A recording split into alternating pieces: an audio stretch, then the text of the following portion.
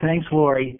As Lori said, I'm Mike Dinning from the U.S. Department of Transportation Volpe Center, and I'm one of the co-authors on TCRP Report 177, the Preliminary Strategic Analysis of Next Generation Fare Payment Systems for Public Transportation.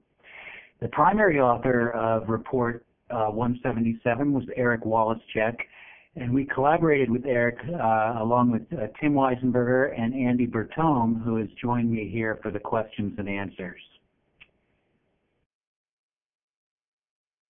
If you think about next generation payment systems, all of you who are planning and implementing payment systems have a chance to have a very, very positive impact on everybody who takes transit in your region.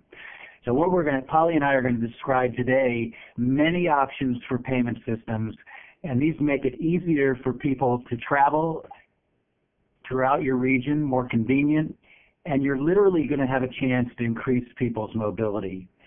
You'll also be able to make payment systems and the payment process more efficient for your agencies, and you may be able to enable new fare collection and pricing policies to help manage travel demand in your region.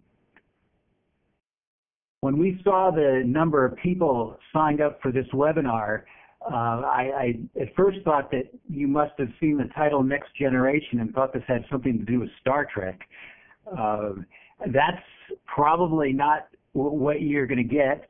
We are going to talk about next generation. It's not Star Trek technology. What we mean by next generation payment systems is technology that can improve your agency's operations, really making it easier for people to travel, enhancing their experience. But we're taking a very aspirational view of what next generation means, because we're trying to make the description in TCRP Report 177 something that could apply to virtually every transit system. So this isn't just those of you on the very cutting edge. We're trying to present options to you that you can use to just make an improvement over what you have now.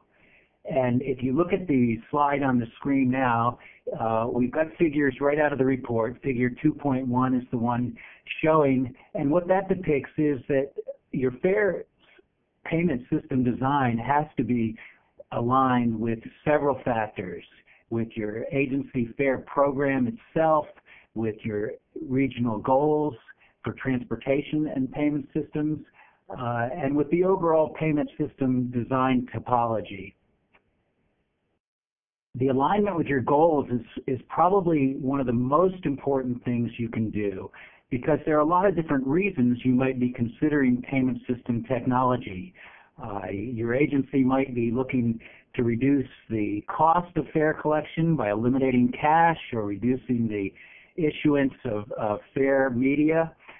You may be trying to make things easier for people to ride your system or your ride across various systems in your region, or you may be in need of new technologies because your old systems are nearing the end of their useful life, and you want to refresh your technologies and actually future-proof them. So there are lots of reasons you'd be doing this, and those goals can really drive the choices you make in payment systems. Our report outlines, gives you a very fundamental background on what the payment systems options are. So we don't assume you know anything about payment systems technology to appreciate Report 177. We outline the major technologies used in transit payment, starting with contactless smart cards, which, as many of you know, have been implemented by over 24 transit systems in North America. This is an extremely convenient form of payment because it is contactless. It's very quick. The rider just has to tap the contactless card on a reader or validator. In most of the systems today, the value has been stored on that card in what we call a card-based system, but some of the newer systems emerging use the card as an identifier, and it points to an account in the back office. The other kind of technology that's become very popular in the last few years is mobile ticketing and mobile payments. And you see two pictures on the screen here of types of mobile payments, or mobile ticketing, I should say. One, a graphic that's often animated, and the other, a barcode. So these are cases where you're turning your mobile device into a flash pass or a proof of payment.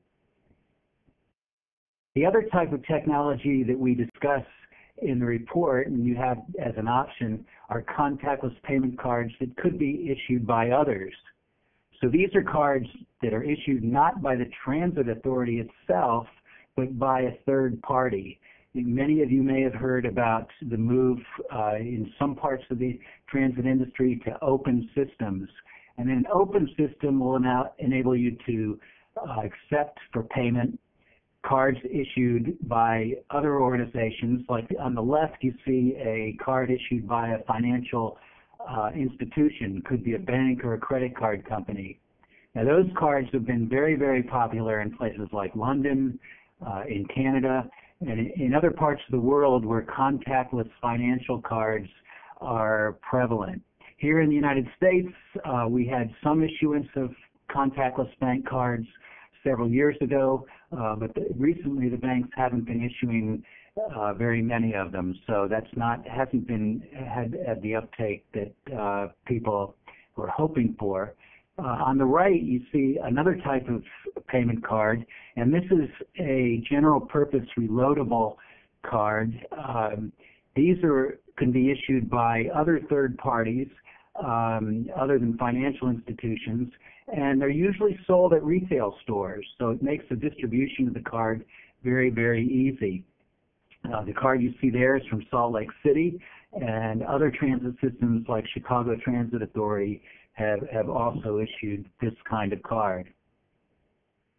Now, the other type of mobile payments that's emerging is usually what we call mobile wallets.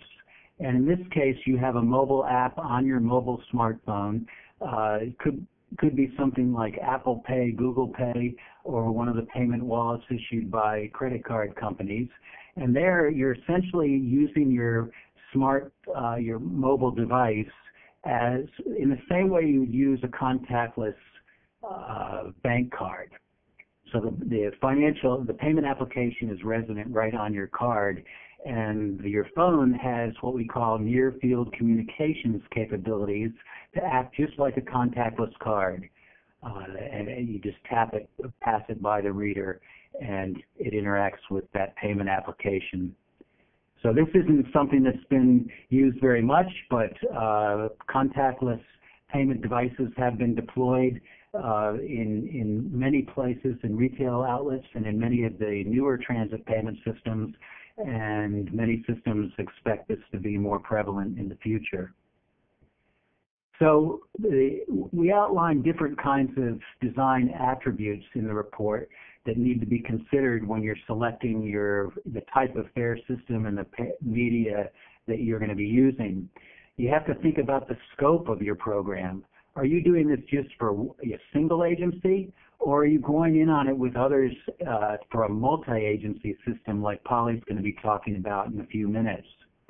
Is your design based on proprietary technology that only accepts the types of cards or devices that are made by the vendor you're working with, or is it a more standards-based technology architecture where you can plug and play different vendors' technologies? You can have a payment system that's card-based, as I was saying before, where the value is stored on the card, or more account-based. Account-based payment systems are pretty much like toll systems, where your card or your mobile device is just a pointer to an account in the back office. And as I mentioned, your architecture can be either a closed system where you're accepting only payment media that you issue, or an open system where you also accept payment media issued by financial institutions or other types of organizations. Now, in our report, one of the things we were trying to do is show how all these different factors could come together in what we called a payment system topology. I've got a graphic on the screen from the report which just shows how we break down each of those 4 factors that I just mentioned. And when we give a lot of case studies in the report of payment systems that have been implemented around the North America, the United States, and in each one of those we categorize the payment system topology using this configuration. Now, one of the first examples we have is of a smaller transit agency, the Whatcom Transit System in Bellingham, Washington, north of Seattle. And as you can see here, this is what we call a single agency proprietary card-based closed system. In Bellingham, they needed to replace their fare collection equipment, their fare box on the buses. So they had to get a system that where the vendor could supply the equipment and all the other parts of the fare system. They found that the proprietary card-based closed system had what they needed, and it was relatively easy for them to implement this kind of a system. Another example we have is one that's common in many parts of the world, and this is a multi-agency version of that proprietary card-based closed system. A good example of that is the Clipper card system in the San Francisco Bay Area. As many of you know, the Clipper card is accepted at least 20 different transit agencies throughout the San Francisco Bay Area, and they also accept it for some transit parking. Now this makes things very, very convenient for riders. They can use their Clipper card throughout the region. But it was fairly complex to engineer and design that system because all the fare agency rules from all those different agencies had to be reflected in what we call the fare engine calculations on the back end. Now, another type of system that many agencies are moving towards now is an account-based open payment design. And here you can have one or more agencies adopting the system. It's almost always based on different design standards to allow you to use different vendors' technologies, and it's account-based. So in this type of system, you establish customer accounts which are managed in the back office. You keep the customer's data, the balance of in their account, not on your payment media. So as I said, it's sort of like having a toll account where you can use any kind of payment media and decrement your account. Example of that, in fact, the first open and account-based transit system, payment system here in the United States is at Utah Transit. So that's a single agency system, but it's standards-based and it's an account-based system. They have they accept a wide variety of media for payment on their buses and rail, both light rail and commuter rail. They accept the prepaid card that I was showing you before, but they also accept cards issued by lots of other different types of organizations. They'll accept contactless financial bank or credit card company card. Over half of their riders are in employer and university accounts. So if that organization has a contactless smart card for their employer or university ID, that can be used to access transit, and it's just linked up with their account. Now, in addition to the existing technologies that are in use throughout the United States, North America, and other parts of the world, we did explore some of the emerging technologies. There are different things that are being demonstrated and tested throughout the world. And two of the methods that I've shown here on the screen are using devices where they automatically sense the customer in or around the transit vehicle and interact with them rather than the customer tapping their card or their device on a reader or validator. So some of those could use Bluetooth technologies that's built into your smartphone or other smart device, and others have a different kind of architecture They've been tested as what's called a be-in, be-out concept, tested in Dresden, Germany, and a couple other places around the world. And the idea here was that if you had a compatible device, you would just get aboard the transit vehicle. It would automatically be able to tell you were on and charge you for the ride. So those kind of technologies are being demonstrated in testing at this point and may become more prevalent in the future. And finally, and most of you know that in virtually every part of the country, we're developing new types of mobility to complement transit services. So we have a whole variety of mobility options travelers can choose from now: bike share, ride share, car sharing, ride sourcing, ride hailing, mobile parking. We're finding that travelers want seamless, easy, convenient ways to travel on any kind of mobility service. Now, what we, as most of you have probably actually experienced, there are many multimodal trip planners emerging where you can plan a trip using virtually any one of these mobility services. And what we see coming now are linkages between your trip planning and booking applications on your smart device with payment. So there are many places around the country that are now linking up your planning, booking, and payment systems, and I've listed 4 of the ways that's being done around the country, either using the same kind of card. Some places are using the same smart card for transit and car sharing or bike sharing. They're linking their mobile apps, or they're linking their accounts on the back office. And other transit systems are co-marketing with some of these mobility services, like co-marketing with the ride-hailing company and giving different incentives, like discounts if you take transit and one of the other services. So there's a big move towards what we call multimodal payments convergence. The Secure Technology Alliance just released a white paper on this topic that you can get on their website. We tried in the report 177, we then tried to roll all that information that I was just describing together and show how those different topologies can be aligned with your goals and different kinds of fare media, and how well they can position you to be ready to go to a multi-agency system or even a multimodal system. We also outlined lots of opportunities you have to interact with other people that are thinking about exactly this kind of issue. The APTA Fare Collection and Revenue Management Conference is one of those venues.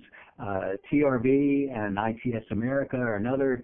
I mentioned the Secure Technology Alliance. Transportation Council is a very active group in payments and transportation. And finally, the Federal Transit Administration, USDOT, has a Mobility on Demand Sandbox program where 11 different demonstrations are underway, and several of those involve future payment systems. So our TCRP report also tries to give you some real examples of people doing innovative things in payment. And we've listed 5 of them here. They include 5 different types of examples: 1 RFP, or excerpts from a request for proposal, 1 concept of operation, a white paper, a request for information, and some specifications. So I think by looking at what other systems have done and some of the examples that they've already put together, you all can benefit quite a bit from what's going on. And this will give you an idea of who else you may want to network with in the future. So that concludes what I wanted to tell you about with the effort that we did for TCRP. And now to give you a whole lot more information about what the opportunities are for payment systems in transit, particularly as you think about partnering with other transit agencies. Polly Okunieff is going to describe their TCRP effort. Polly's going to tell you about the options, the opportunities, the challenges that she discussed in a fair amount more detail. So Polly, it's all yours. Well, thank you. I'm Polly Okunieff. I authored the TCRP synthesis report number 125.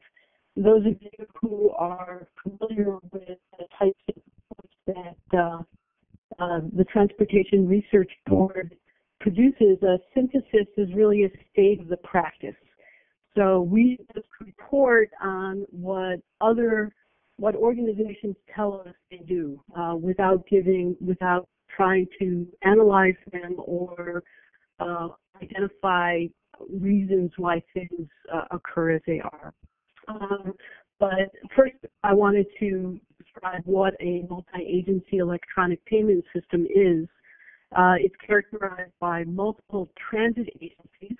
We were given, usually on these TCRP reports, there's a panel of industry experts who direct us to address some kind of research question.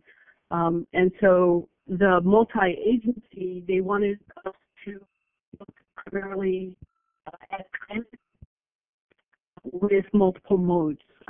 We also looked at electronic payments. So that includes the smartcards, contactless, and others, as well as non-cash payments that may include mobile payments or other kinds of non-cash payments. And then we looked at the system aspects, which aligned with card versus account-based, that is local versus centralized in the back office, the services and functions associated with that, as well as the data and reporting systems that are associated with these payment systems. So the report, I'm only going to cover several of the topics that were covered in the report. Some of the introductions to payment, to media and fare structure were covered by Mike. So I'm glad that he, yes. Polly, I'm sorry, your phone is breaking up, and a lot of people are commenting on it in the chat box. Is there? Can you hear me? I'm sorry. Can you hear me better now? I hear you fine now, but I just wanted you to know that there were parts where it was dropping out, and that people in the comments were mentioning that. So I don't know if you're moving around or if it's. I don't. I just wanted you to know. I'm sorry to interrupt you. No, that's okay. And please let me know if you have problems. I'm trying to hold the microphone near my mouth, so maybe that's a problem too. Yeah, maybe. Okay, sounds okay now. Thanks. Okay, great. So these are the topics we're going to cover today. They're discussed in a lot more detail in the report, so I'm just going to gloss through a lot of these. We're going to talk about the project objectives that we covered. A lot of those align with the topics that we're going to cover. The panel wanted us to take a look at what multi-agency fair payment systems were, procurement and deployment approaches, governance policy and policies, benefits, next data use and analytics, and next generation system. We tried to figure out a way to normalize the cost information, but because each system was so different, it was difficult to do that, so we didn't collect any kind of cost information. So usually these syntheses are composed of 3 different sets of activities: a comprehensive literature review, which covered both electronic fare payment as well as multi-agency fare systems. We conducted a survey and what we found was somewhat surprising. There were only 27 regions in the U.S. and Canada that were multi-agency. UTA, for example, is a single agency. In that region, there's only one transit system. So something like that, which is a large metropolitan area, wasn't included in this study. We had an 85% response rate to the survey, and then we performed several case examples. We wanted to take a look at account-based systems. We wanted to take a look at non-traditional partners. Mike identified those as some of the next generation systems, but we also wanted to take a look at data management and analytics and what kind of data can be extracted and created from FAIR data. The research period, which is important because of all the changes in the last year, was from November 2015 to May 2016. So I'll start first on the history of these multi-agency fair collection systems. The most comprehensive histories are found in the TCRP reports from 1996 to 2015. It's interesting to note that many of today's innovations, or what we perceive as innovations, were actually piloted in the period between 1999 and 2006. That includes using credit cards on board to board a bus. It includes leveraging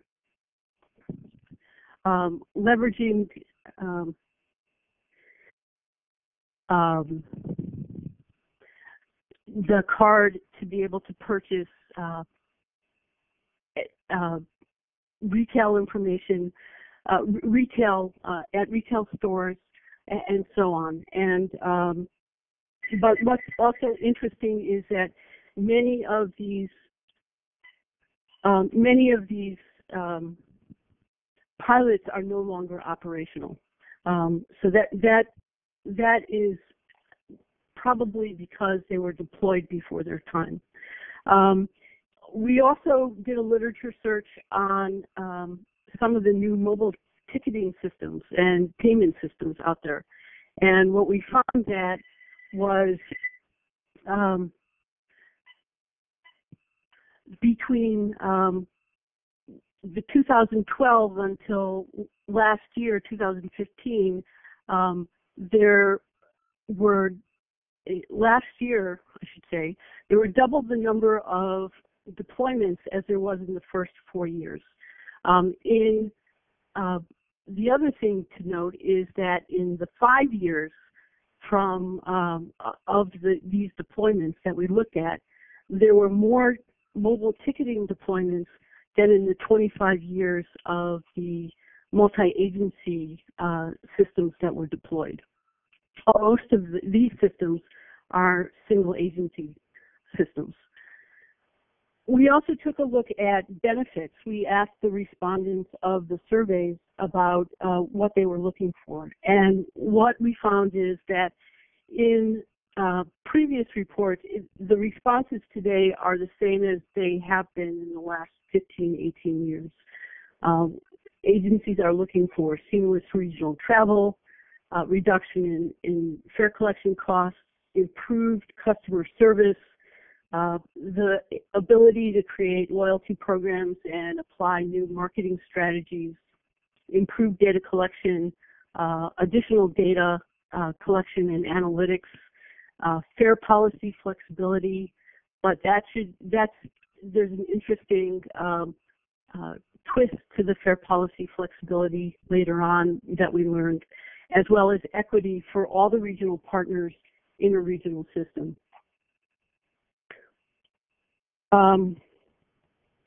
The next thing the panel wanted us to look at is the governance models and the business models. So who makes the decision in these multi-agency systems? Mike talked a little bit about that. In the early periods, and even today, usually the large transit agency makes the most significant investment and supports smaller transit agencies in participating in this. They usually make the decisions, and the smaller agencies live with most of those decisions.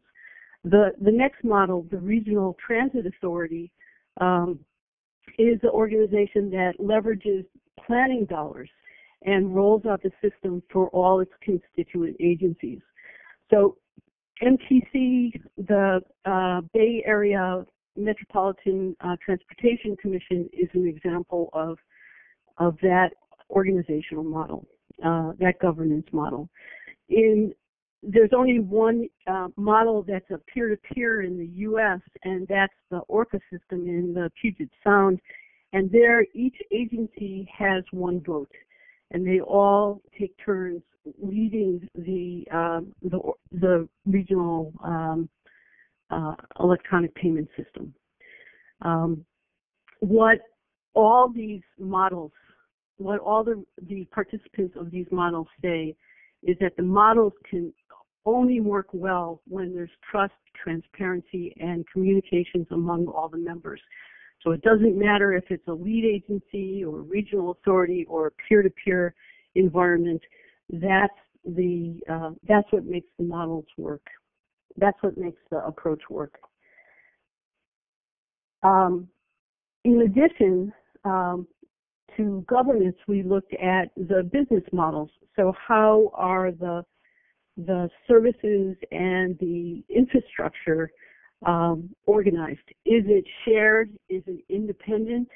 And what we found was that there's a mix out there. There's many of the regional systems have a shared infrastructure. That's where a significant amount of the startup costs are in building that infrastructure out. But they share services like media branding. So you have the ORCA card, you have the Clipper card, you have the TAP card.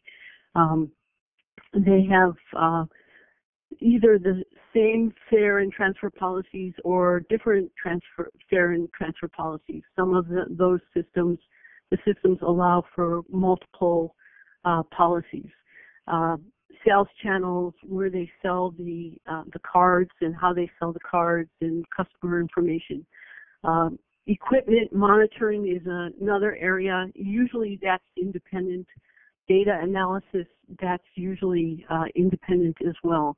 The models that you can see three examples of models over here where you have hybrid infrastructure.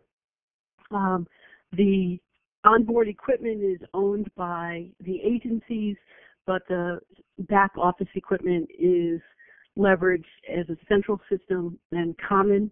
In some cases, you will have common services, and in other cases, independent services. There are two additional models, and that's typical, this hybrid, common hybrid services. There's the independent infrastructure and service, which is, I've only seen one of those where you have the same infrastructure stood up in two different regional systems, and they share information in the back office. They have the same media, the same card, so that the card information can be transferred between them, and a user can use their card on either of the systems. A new approach to that has been deployed recently, and that's more characteristic of these mobile ticketing systems, is the platform or payment as a service, where you might have common infrastructure, but you have independent services. So, for example, the Massachusetts Department of Transportation initiated a project called Bus Plus, where they use the same infrastructure, the same vendor supports cloud service, and each of the commuter buses systems that participate in this has their own payment system, their own fare policies, their own services, but they use basically the same platform. We took a look at we asked the respondents to the survey what the challenges were in implementing these different business models. And these were organized, we organized them into, or categorized them into several types of responses. The first being relationship building. Trust and communications, like I said before, was the most important and probably the most often stated issue or comment that people have, that the respondents communicated. By the way, what is in italics is actually the actual responses from the survey. Consensus building was another issue that was brought up. Decisions take a long time, and trust and respect is one of the issues related to making these business models work. I mentioned before about fair payment of fair structure complexity. Well, many of the organizations said that the complexity is an obstacle to making these systems work well and deploying the systems. That if you simplify your fair structures, or if you identify what all the business rules are before the deployments and the business models are much easier to implement. And finally, there's more than just these four, but I wanted to bring up these four: the governance and financial decision-making issues, and also dollars are really one of the other things that that came up. We also identified procurement and asked about procurement and deployment strategies. What we found was that the models that were developed by other studies align with what we're looking at as well. So the Smart Card Alliance, which is now has a different name to it, the Secure Technologies Council, or Alliance, wrote this, the Transportation Council there wrote this paper in March of 2010 where it identified different ways of contracting and procuring these kinds of services. What is notable is that the system manager, or what we now call system integrator, and design build approach has really taken over as the major way of deploying these technologies. And there's some really good discussion in there about what they are. What we found was that a lot of the ways, the strategies that agencies have identified, why they selected the approach they did, was based on avoiding risk. So, for example, to avoid vendor lock-in, they selected a multiple vendor equipment procurement. In order to make sure that their multiple contractors didn't point the finger at each other, they hired a system integrator.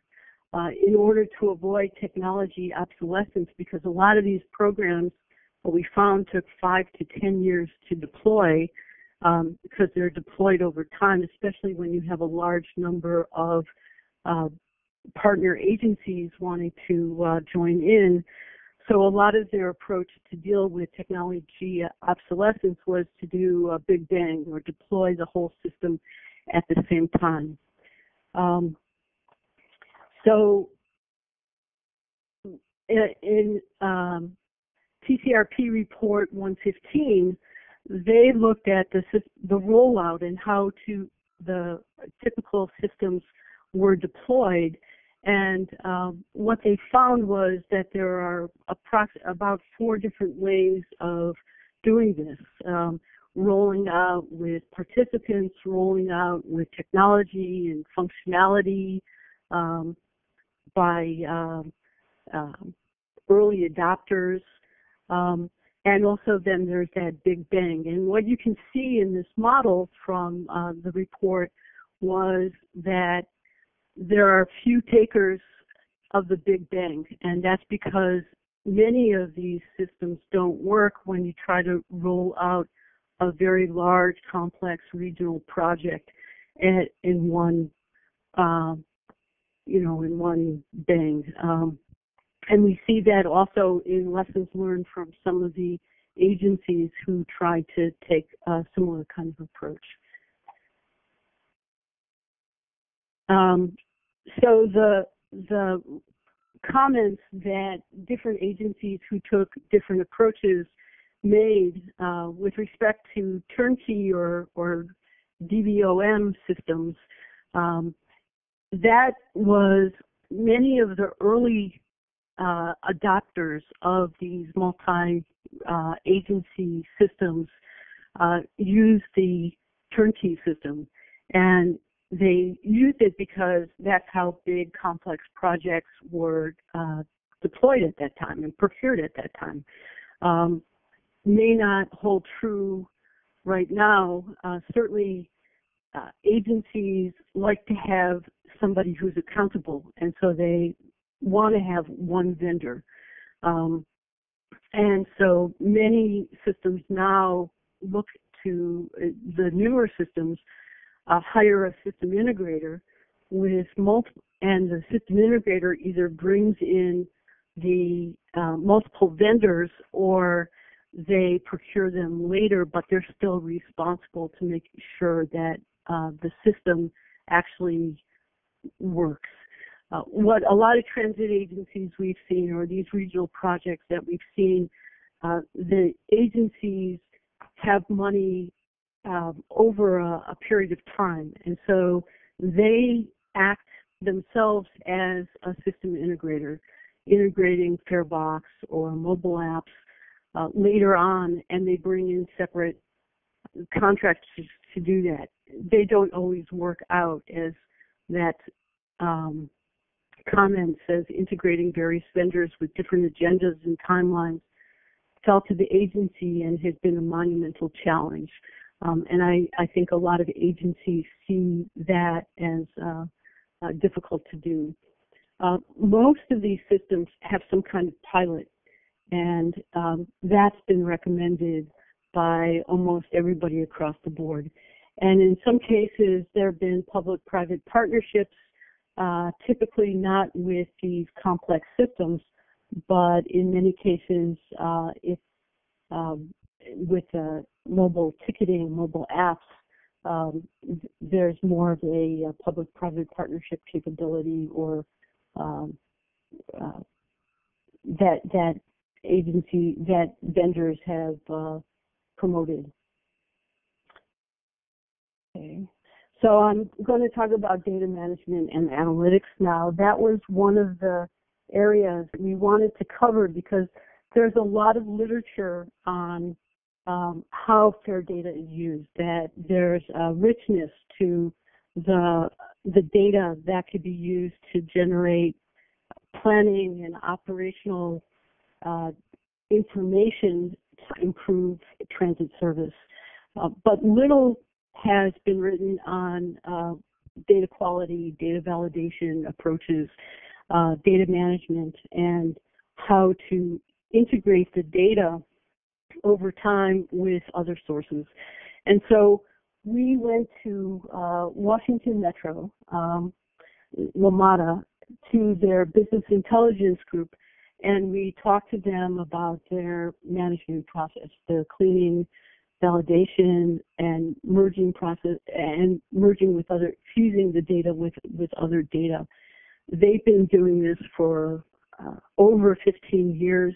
They're the longest multi-agency electronic fare payment system out there, so we thought they would be a good organization to talk to. Their lesson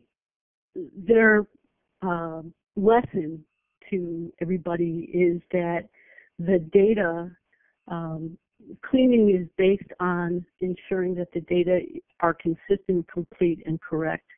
You have to understand the meaning of the data, and to do that, you need a knowledgeable data customer who knows what they want.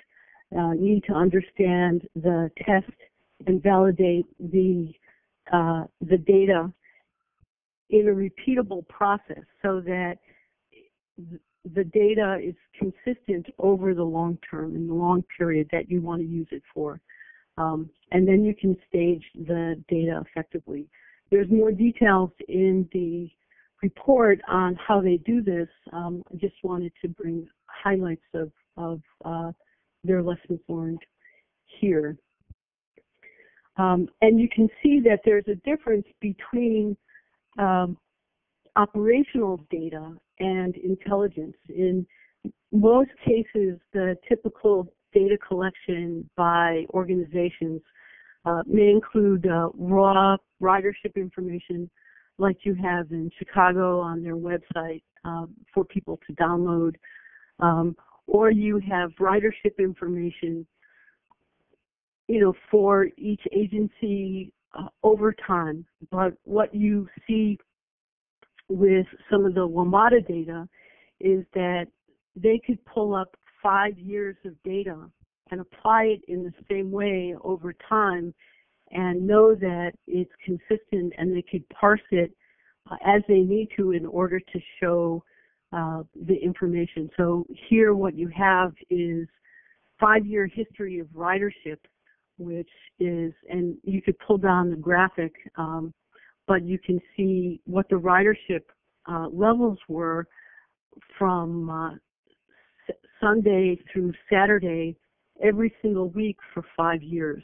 You can see where the snowstorms were because there are low, some of the orange on some of the days, or you can see when the inaugurations were because of the high ridership on weekends, for example.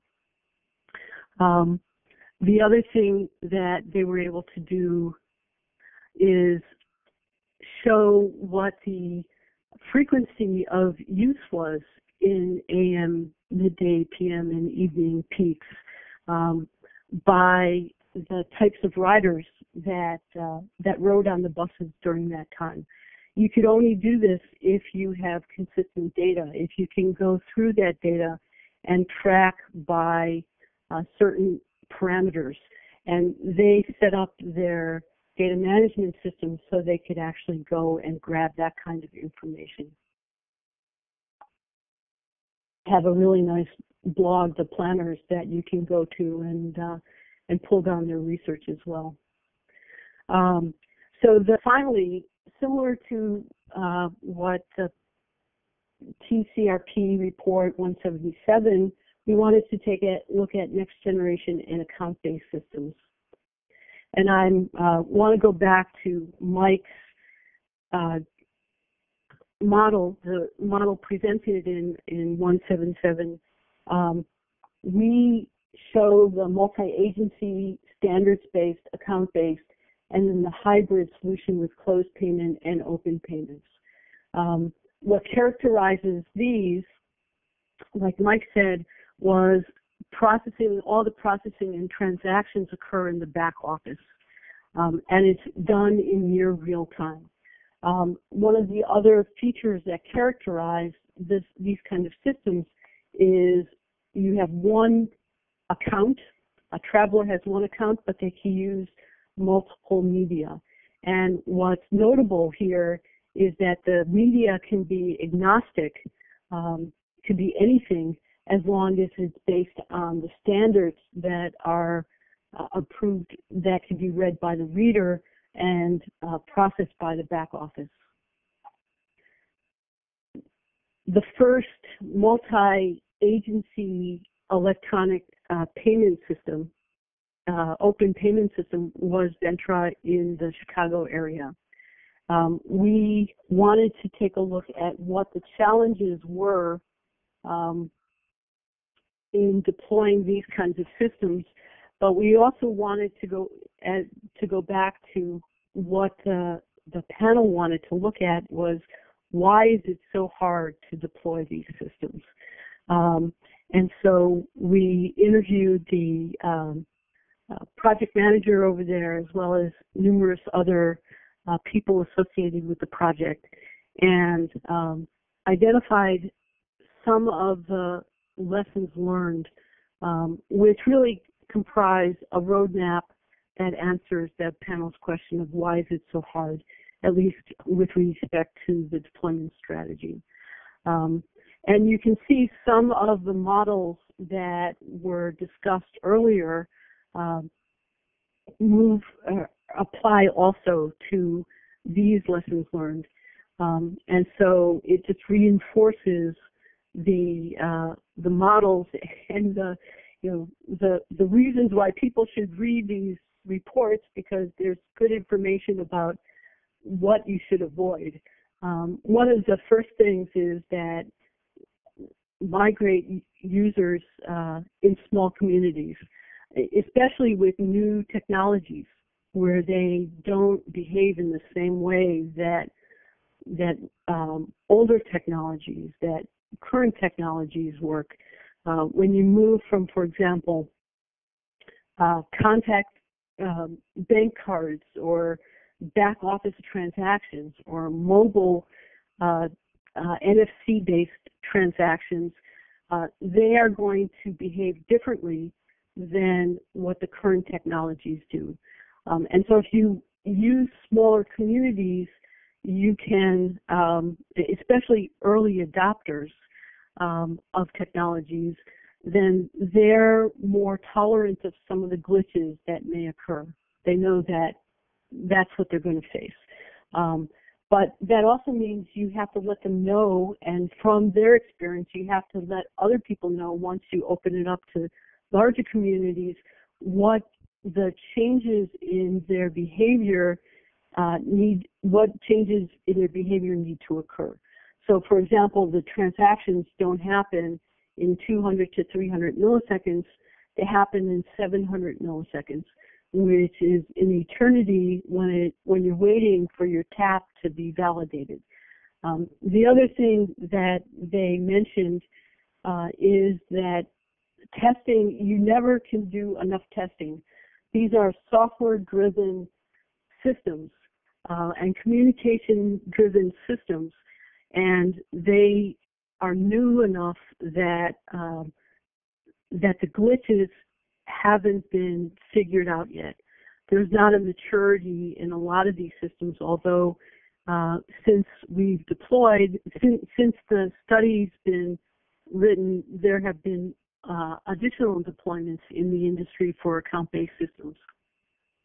So there's more maturity now than there was a year ago, but still there's not a whole lot of maturity out there. And don't take away customers' comfort level until you know for sure that the new system is going to work without a glitch.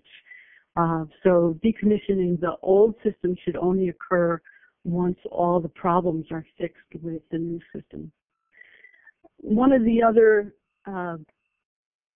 the new trends that people are moving towards, and Mike talked about this briefly as well, is integrating non-traditional mobility services with these fare systems. One of the earliest approaches and earliest implementations was the Metro Express Lanes Transit Rewards Program, where the express lanes and LA tap cards were linked so that if you took several trips on LA tap along the corridor, then you would get a credit for using the HOV lanes or the tap lanes, the hot lanes. So this is an example of a one account multiple media implementation where the tap card ID was linked to the transponder ID, and the benefits from one account was sent over to the other account to provide the credits. This was a post-processing implementation. Today, there are more real-time implementations that are occurring, and part of that is occurring through the Mobility on Demand sandbox that the FTA has implemented. And I think that we're going to see a lot more of these in the future. At this point, this concludes my presentation. I want to thank you all.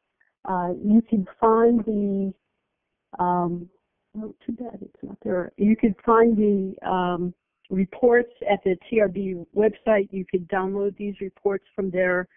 And at this point, if there are any questions, I want to turn this back to Lori so she can handle any of the questions. Operator? Thank you. Ladies and gentlemen, your question and answer session will now begin.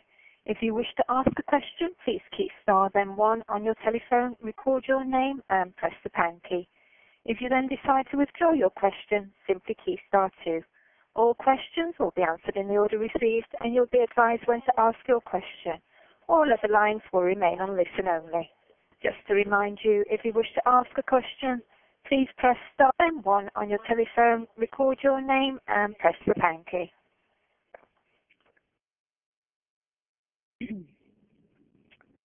So we'll just wait and see if anyone is dialing in with questions. Lori, yeah. Lori, we've had several questions while Polly was presenting. Yeah. People were asking about who runs the clearinghouse and how does that work. Explain it's usually run by a private systems integrator under contract to transit authorities or the local regional MPO that's running the payment system. People were asking about applicability of payment systems on paratransit, and we had a good dialogue there where people are saying it's not usually the same media because they don't have the reader technology, but it could be. Things like mobile ticketing and mobile apps could be used on paratransit, and you could link paratransit accounts on the back end.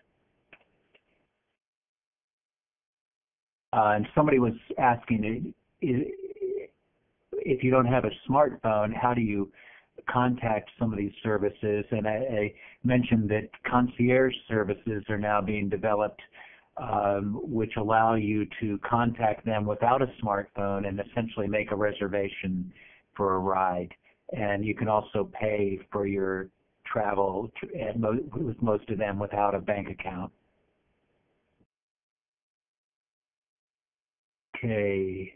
Edward's asking, were any studies conducted outside of North America and lessons learned? Polly, you've seen a lot of the international work, right? Yeah, so the European and Asian systems run a little bit differently. Most of those are government-based, centralized government-based. In the EU, they develop standards, and transit agencies are required to abide by those standards. In Asia, for example, Korea has a single fare system. Japan has several, but they have standards that they've developed, and so all the agencies adopt those standards. And there are different equipment vendors that support those kinds of standards. They're even developing a payment app for all of the PAC-RIM countries. So most of the in Asia as opposed to the U.S.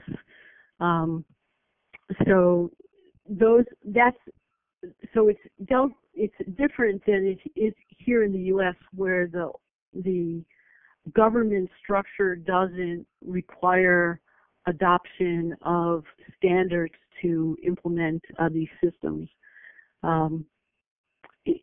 I guess there was one question about equity issues related to people without smartphones. So in those cases, the debit cards or the prepaid cards are provided to to users. SEPTA, although not a multi-agency system, has a smart card that that they can buy, and it's also a multi-use card. When they use it for transit, they have a transit purse on there that they're not charged for putting money on their transit purse, although they could put money on their regular retail purse, and then the charges apply. So that's a way of managing those kinds of equity issues. Although most people who are low income or in income have some kind of smartphone, and many people do their banking on smartphones these days. And Jennifer asked if there are any mid-sized agencies that have gone open and account-based. And Utah Transit Authority was the first in the United States to use that approach. So it is something that virtually any size agency could adopt. Other European models, I mean, the transferability of the European experience really depends on how similar the other factors are. I mentioned that open payment cards have been very popular in London. Here they haven't because they're not as prevalent. They're just not available to the customers. So you really have to know what the situation is in your region and adapt it to what's going on. In other cases, other parts of the world have demonstrated innovative applications. Some of you may have heard about the mobility as a service app demonstrations that took place in Scandinavia. And these were just demonstrations, not full-scale implementation, but it did show how the customers were interested in having an account that could be used for any kind of mobility, transit, ride sharing, car sharing, that kind of thing. Yeah, and Faith makes the point that Orca is another example of an open system in a mid to large size agency, although that's getting to be a pretty big regional system. No, that Orca is actually a closed card-based system. So there's only you have to buy the Orca standardized card. You can't use a credit card to get onto a bus or onto Sound Transit. They're working on a next generation system that will be open payment. I think there's some people from the Seattle area online who are participating in that development right now. I saw a few people on the list.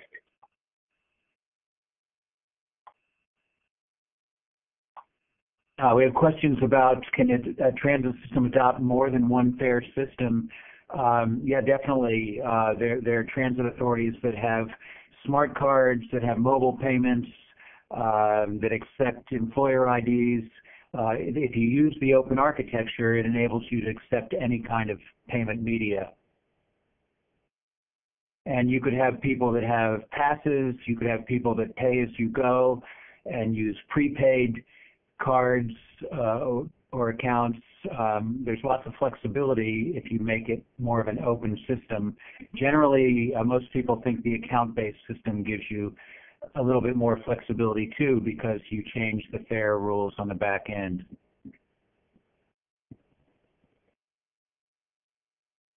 Operator, are there any calls, questions online, on the phone line, or no? There are no questions on the phone line. Okay. And Vernon was asking about multimedia on one card.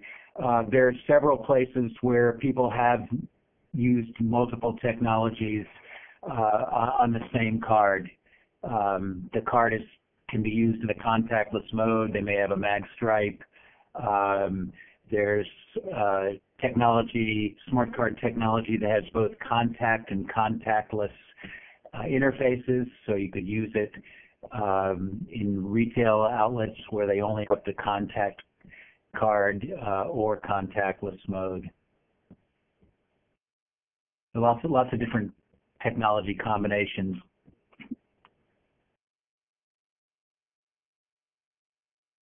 There's a question from Rupa K. Do you see it? Yeah, so which ones have been the most successful? Well, they're different, and the technology is changing. So you have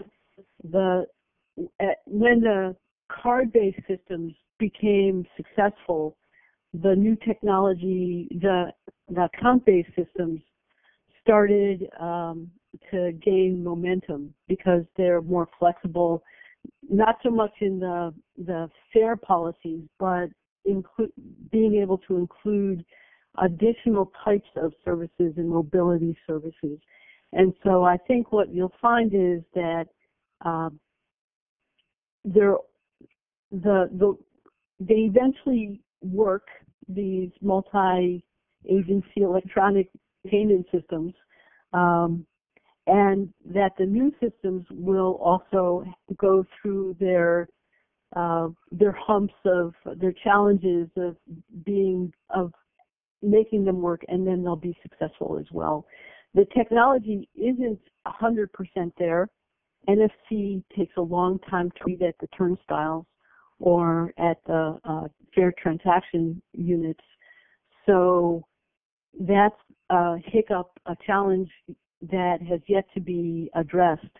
There are new technologies like this be in, be out that will also change the way that it'll be more like ungated or access to buses where you don't have to stand in line and tap your card or tap your phone. It'll just passively read your phone, and then you just have to validate that the ticket or that you're boarding the bus or leaving the bus. There's still problems there.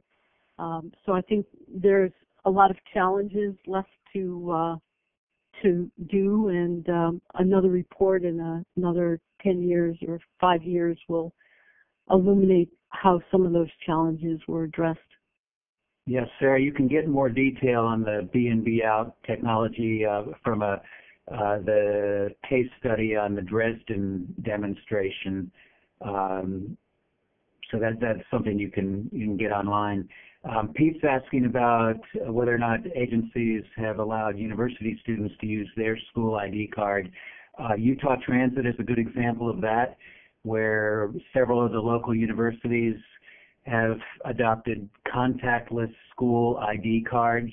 They're all using the ISO standards for contactless cards, so the transit authority can identify the owner of that card and link it up with their account that's been established with the transit authority through the university.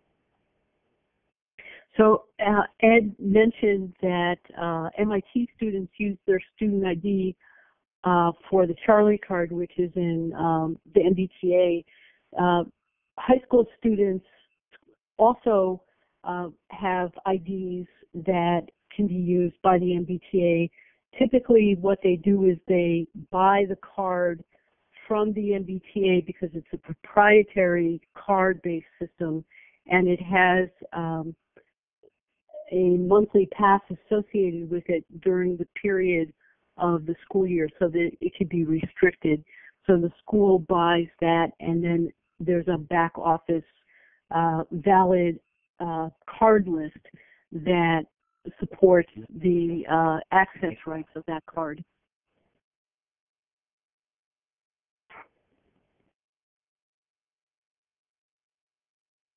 Are there any other questions? There's a question on the line. Would you like to take it? Yeah. The first question we have is from Eric Berkman, Volpe Center. Please go ahead.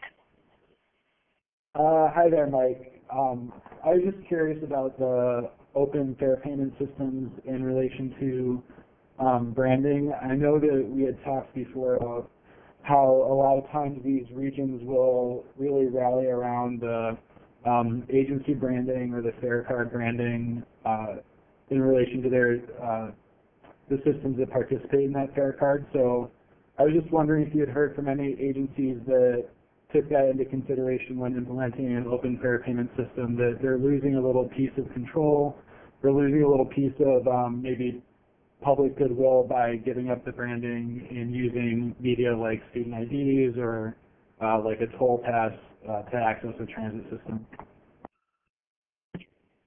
I haven't heard a lot of concern about losing the brand because in most of the regions, they've also had a transit authority branded card or type of fare media. And sometimes, or sometimes they have a co-branded card. If you look at the cards from Chicago or Philadelphia, they've got a transit authority brand, but they may also have a financial institution logo on them as well. So I think the idea of the open system is that you want to offer the convenience of accepting cards issued by other organizations, and there's some potential benefits there too because the transit authority doesn't have to issue those cards. So you might be losing a little bit of brand recognition because your name isn't on everything, but there could be potential cost savings. Thanks. And I think Ellen had a question that was kind of piggybacked onto that with cost-benefit analysis. There isn't anything in my report related to cost-benefit analysis. There are some in some of the other reports, that the TCRP reports, and I would just point you to those reports, and those are all available online, so you could download any of those reports. Probably the closest one, I think, would be the 117 report that was written back in 2014. Yeah, there's also a report by the Secure Technology Alliance, formerly the Smart Card Alliance, on the costs of implementing transit smart card systems. So that's another reference that you can check out. David was asking a similar question about how do you justify the upfront costs of installing a new payment system to your board or to the public, and there are lots of different ways agencies and regions have justified their programs. Some of it's cost-based, implementing technology that they think will have lower maintenance costs, will reduce the card issuance costs. Many of them are looking for cost savings in reducing the amount of cash they handle. So handling cash is very, very expensive, and the more you can get cash out of the transit system, the more potential savings, either with a smart card or a mobile device, or using mobile ticketing. So that's been a big driver in many places. And then other places have partially justified the program because it adds so much convenience to the rider that instead of having to have multiple payment media for every system in the region, they're able to use one type of media. So there are lots of different ways you can justify the system. It just depends on the situation in your agency or your region. There's another Smart Card Alliance study that was done in 2011 that talks about the benefits of open payment systems. So there's a reference in the synthesis for that report, and that has some of the benefits for using for transit agencies becoming a merchant or similar to a merchant as opposed to being the banker of these smart cards. This kind of turns the role of transit around in that kind of a situation. Yeah, the original driver for the open system model was that the transit authority was not going to have to issue as much media, and they would just be essentially like another merchant. But that really depends on whether the media is being issued by somebody else, which hasn't been the case in the U.S. up until now. As more and more systems try to go towards open systems, particularly very large ones like New York City, that may compel the financial institutions to start issuing more contactless bank cards, as they have in places like London. Amy's asking about trends or information related to transaction fees as a means of paying for your contractor's services.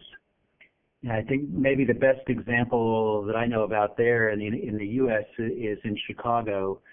They have an agreement with their fare collection vendor, Cubic, to supply and operate the Ventra system.